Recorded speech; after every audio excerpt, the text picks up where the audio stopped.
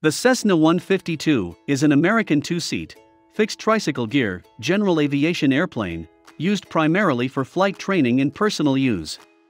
It was based on the earlier Cessna 150, incorporating a number of minor design changes and a slightly more powerful engine, with a longer time between overhaul. The Cessna 152 has been out of production for more than 30 years, but many are still airworthy and are still in regular use for flight training. Now, let's talk about the development of the plane. First delivered in 1977, as the 1978 model year, the 152 was a modernization of the proven Cessna 150 design. The 152 was intended to compete with the new Beechcraft Skipper and Piper Tomahawk, both of which were introduced the same year.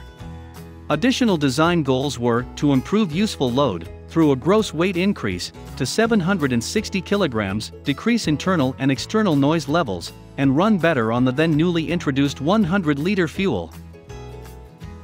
As with the 150, the great majority of 152s were built at the Cessna factory in Wichita, Kansas. A number of aircraft were also built by Reims Aviation of France and given the designation F-152 or FA-152. Production of the 152 was ended in 1985, when Cessna ended production of all of their light aircraft. By that time, a total of 7,584 examples of the 152, including A-152 and FA-152 aerobatic variants, had been built worldwide. In 2007, Cessna announced that it would build a lightsport successor, designated the Model 162 Skycatcher, although production ended in 2013. Talking about the design of the aircraft. First, let's talk about the power plant. All Cessna 152s were manufactured with a Lycoming 0235 engine, which has been in production since 1942.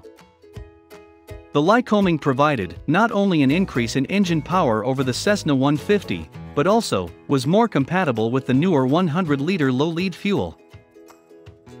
Cessna 152s produced between 1977 and 1982 were equipped with Lycoming 0235 L2C engines, producing 82 kilowatts at 2,550 RPM. This engine still suffered some lead fouling problems in service. In 1983, it was succeeded by the 108 horsepower's 0235 N2C, which featured a different piston design and a redesigned combustion chamber to reduce this problem. The N2C engine was used until 152 productions ended in 1985. Airframe. The airframe is mainly of metal construction, being primarily of 2024 T3 aluminum alloy with riveted skin. Components such as wingtips and fairings are made from glass-reinforced plastic. The fuselage is a semi-monocoque with vertical bulkheads and frames joined by longerons running the length of the fuselage. The wings are of a strut-braced design and have a 1-degree dihedral angle. The tapered portion of each wing has 1 degree of washout. This allows greater aileron effectiveness during a stall. The 1978 model has a one-piece cowling nose bowl that requires removing the propeller to remove it. The 1979 model introduced a split-nose cowling nose bowl that can be removed without removing the propeller. Flying controls. Instrument panel. Dual controls are available as optional equipment on the Cessna 152, and almost all 152s have this option installed. The Cessna 152 is equipped with differential ailerons that move through 20 degrees upwards and 15 degrees downwards. It has single-slotted flaps, which are electrically operated and deploy to a maximum of 30 degrees. The rudder can move 23 degrees to either side and is fitted with a ground-adjustable trim tab. The elevators move up through 25 degrees and down through 18 degrees. An adjustable trim tab is installed on the right elevator and is controlled by a small wheel in the center of the control console. The trim tab moves 10 degrees up and 20 degrees down, relative to the elevator cord line. Landing gear.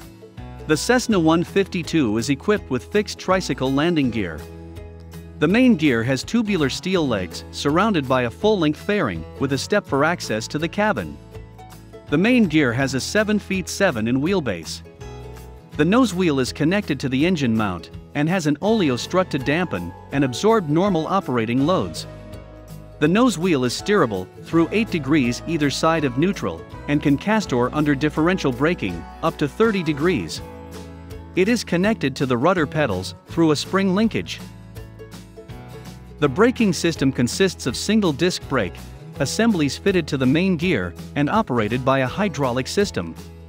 Brakes are operated by pushing on the top portion of the rudder pedals. It is possible to use differential braking when taxiing, and this allows very tight turns to be made. The 152 is also fitted with a parking brake system. It is applied by depressing both toe brakes and then pulling the park brake lever to the pilot's left. The toe brakes are then released, but pressure is maintained in the system, thereby leaving both brakes engaged. The standard tires used are 600x6 on the main HEA and 500x5 on the nose wheel. Modifications. There are hundreds of modifications available for the Cessna 152. The most frequently installed include tailwheel landing gear, STOL kits, and engine. Tailwheel landing gear. Tailrigger conversions are available and have been fitted to some 152s. It involves strengthening the fuselage for the main gear, being moved further forward, removing the nose wheel, and strengthening the tail area for the tail wheel. This greatly improves short field performance and is claimed to give up to a 10 knots cruise speed increase. STOL kits. The wings can be modified using a number of STOL modification kits, some improving high speed to cruise performance, but most concentrating on STOL performance. Horton's STOL kit is one of the better known of the latter. It involves fitting a more cambered leading edge cuff to increase the maximum coefficient of lift, fitting fences at the aileron to flap intersection, and fitting drooped wingtips. Stalls with these modifications are almost off the airspeed indicator, since instrument error is high at high angles of attack. It has been said that landings can be achieved in 2 fuselage lengths with the kit installed in addition to a tailrigger modification by balancing power against drag. Takeoff performance is also improved by varying degrees depending on the surface. Engine. The engine's power can be increased by various modifications, such as the Sparrowhawk power package, increasing it to 125 horsepower. The disadvantage of the Sparrowhawk conversion is that it uses pistons from the 0235F series engine, and therefore, the engine recommended time between overhauls is reduced from 2,400 hours to 2,000 hours.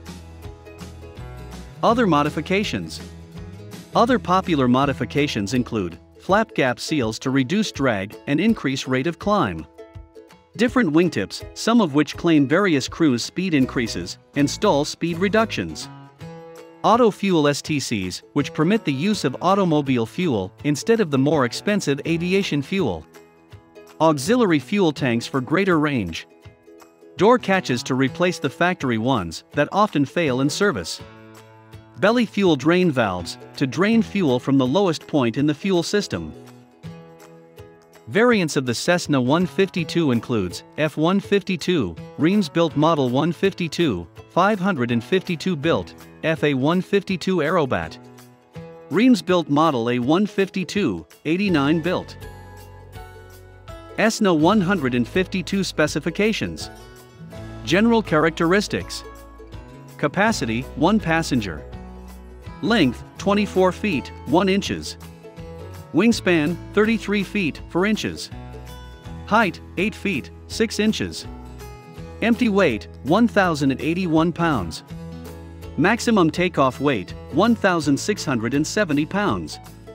Power plant, Lycoming 0235 L2C flat 4 engine, 110 HP, driving a 69-inch, 2-blade, fixed-pitch Macaulay propeller or a 72-inch, 2-blade, fixed-pitch Sensenig propeller. Performance. Maximum speed, 126 miles per hour, that is, 110 knots. Cruise speed, 123 miles per hour, that is, 107 knots. Stall speed, 49 miles per hour, that is, 43 knots, unpowered, flaps down. Takeoff roll, 725 feet. Range, 414 nautical miles, that is, 477 miles. Extended range, 690 nautical miles, that is, 795 miles, with long-range tanks. Service ceiling, 14,700 feet. Rate of climb, 715 feet per minute. Hope you learned something about Cessna 152 aircraft from this video. If you like this video, please hit the like button. Comment your suggestions for future videos in the comments section. Please subscribe to the Raw Lanka channel to watch more videos whenever they are released and not to miss them. Share this video for others to watch.